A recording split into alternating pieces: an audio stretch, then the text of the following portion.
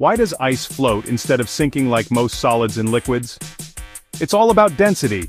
When water freezes, it forms a structure that takes up more space, making ice less dense than liquid water. This unique property of water is due to the hydrogen bonds between water molecules. As water cools down and approaches its freezing point, the molecules arrange themselves in a hexagonal lattice.